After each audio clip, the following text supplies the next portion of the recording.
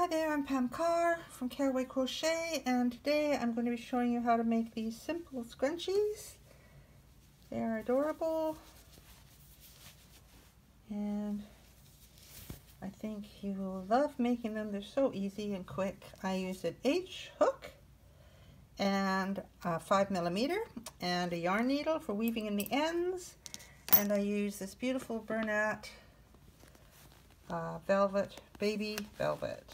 And it just turned out gorgeous. So join me as I make this beginner friendly scrunchie, and I hope you enjoy the video. Please do subscribe and click on the bell if you want to get notified of any new videos, and always hit the like button if you like it. Thank you so much. Hi there. So today I've got this beautiful color. It's called Hopping Hydrangea. It's a beautiful Bernat baby velvet. I've got my H hook and I've got a nice little rubber hair tie here. So I'm going to start out by making a slip knot, putting it onto my H hook, and I'm going to start, I'll stick it through here.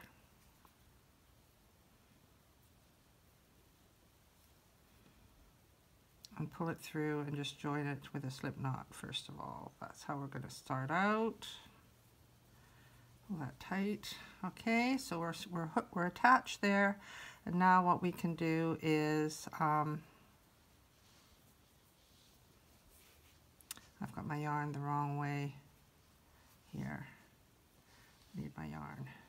That's it. Good job. Okay, you need your yarn to be coming out the back. Okay, so I'm going to stick and we're going to do a single crochet. Go between the hook, grab the yarn, pull it up through, and go through both loops. That's a single crochet. And we're going to go through this whole, around this whole hairband, hair tie, like that. Put your hook through, grab the yarn on the other side, pull it under, yarn over, pull it through, single crochet. So we're going to single crochet all the way around here. This is something that can keep you busy. You're stuck at home, and my granddaughter is the right age for these, so I'm hoping that she's going to like it if I make some of these. So we single crochet all the way around.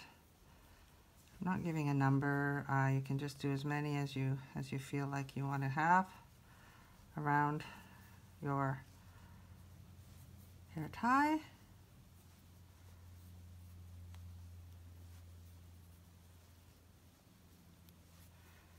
And I made some of these with regular yarn, but this is the first chance I've had to actually get down to making some out of the velvet that I bought. I bought a beautiful green too. It's very soft mint green. This lavender, this hydrangea, Hopping Hydrangea color, I've actually made a pair of shorts. I've designed a pair of shorts out of that. That should be coming up on my channel soon. I'm just figuring out what kind of trim I want to put around the bottom of the legs, so that's kind of fun. And then with my green, I have made a bralette, one of the bralettes out of the velvet, so that's kind of fun too. And that was completely done, but I didn't videotape it. I just was busy designing it, writing up the pattern, so eventually I'll get around to doing a video for that. So much to do, so many great things to make, so I just keep going until you can't see the black anymore, okay? And then when you get to the end, you are going to go into the first stitch and pull through and slip stitch it together, so we're all together. Now we're going to chain up one, and we're going to start doing 2 half double crochets into each of the single crochets that we have done, and that makes it bigger. If you want it to be a taller, I'm just getting some yarn out here. If you want to make it taller, then you can actually do 2 double crochets into each one. It's very similar to if you've ever made those sort of flower loofah blossomy things. You just go into each of the stitches many times, and it just kind of flares out and makes this great big ruffle. Okay, so hopefully we're gonna be able to do this with this yarn because sometimes it comes out really uneven. Anyway, so here we're going to start. We've chained up one, and we're going to go into the first one, and we're going to do 2 half double crochets. So we put the yarn over, pull through that loop, and then you've got 3 loops, and we pull yarn over and we pull it through all the 3. So that's 1 into that first stitch. We're going to do another one into the first stitch, yarn over, put the hook through the same stitch, grab the yarn from the back and pull it through. Now we've got 3 loops on the hook, yarn over and pull it through. And that's 2 half double crochets done into the first stitch. So we're going to do that into each of these stitches. 1, 2, and it should, you will see it start to get puffy. 1, get like a scrunchie. 2, 1, 2, 1, 2, 1, 2. I thought I'd like to do something lighthearted and fun today to put up on my YouTube channel, and I thought, why not? I've got this velvet yarn, and people are really loving scrunchies, so I will share how I make them. 2, 1, 2. There's lots of different ways to make them. I made them another way where you just do chains of 3 to create these loops, and then you crochet into those. So just depends how fat you want your scrunchie to be, how you want it to look. But this is a pretty simple version for beginner people to do, or experienced people to do. And a nice quick project to make if you have a market like I do, the farmers market on Main Island in the summer. It starts in May.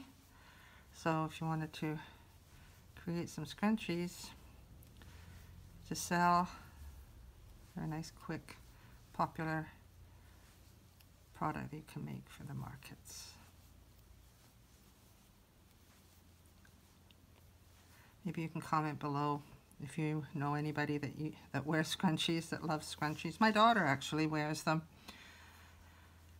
but she wears the fabric ones. I haven't got her into this yet, so maybe I should take this upstairs and get her to try it out.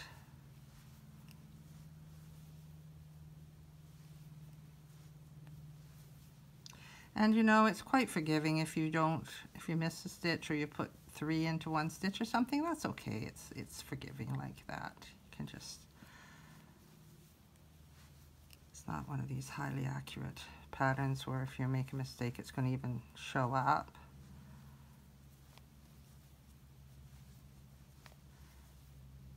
Two into there. The sun is out today. It's a beautiful day. I am supposed to be posting a blog post, but I thought, you know what, I feel like I want to go and do this.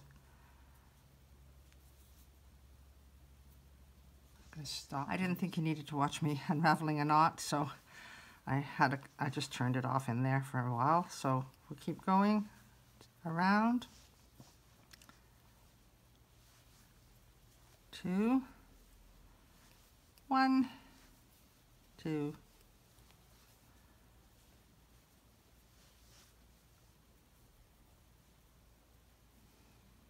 1, 2, and I might just let you finish right to the end. You don't need to watch me do all of these, and I'll catch up with you at the end. And here we are at the end, and I'm just going to do 2 into this final one. 1, 2. I might actually do another one because there's a gap there. And then I might do 2 into this little space here just for the heck of it. The more the merrier, right? And then I'm going to slip stitch into the top of there, and there we've got a scrunchie. Cutting a long tail that we can weave in, and when you're weaving it in you want to kind of make sure you're stretching it while you're weaving it in, because the nature of a scrunchie is people are going to be stretching it, right? So I will have to go and get a needle and I can weave that in. So here we are, I've got my needle and I'm going to take my needle and just weave it through the top here.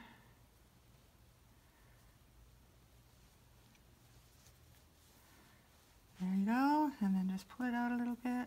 Make sure it's going to be forgiving for the stretch.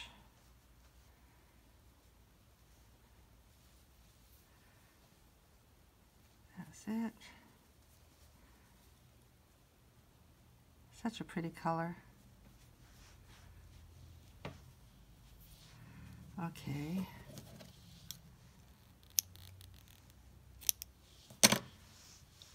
And then we have this one.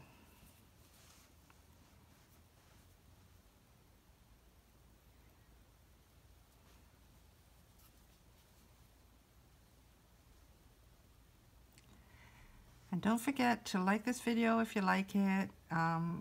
Click subscribe if you want to and the little bell if you would like updates of when I post new videos. Recently I just learned how to make my left-handed videos into right-handed videos, so I'm really excited I get to share my videos with the right-handed crocheters out there too, so this is very cool. And each video just becomes 2 videos to post. I just love trying out new things. I've got so much stuff that I haven't even shared yet, but that's okay. So here we go. There's a scrunchie, and I might make another one, another couple, and yeah, that's really exciting. Thank you for joining me, and I'm Pam Carr, and yes, subscribe to my channel and hope to see you again soon for another crochet tutorial.